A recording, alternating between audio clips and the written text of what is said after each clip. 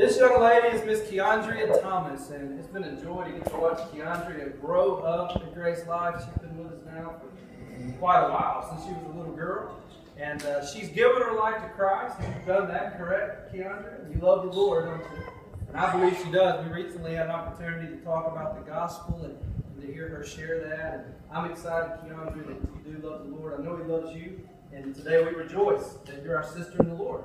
So KeOndria, upon your profession of faith in Jesus as your Savior and your Lord, I baptize you, my sister, in the name of the Father, and the Son, and the Holy Spirit, buried with Christ into His death, and raised to walk in His life.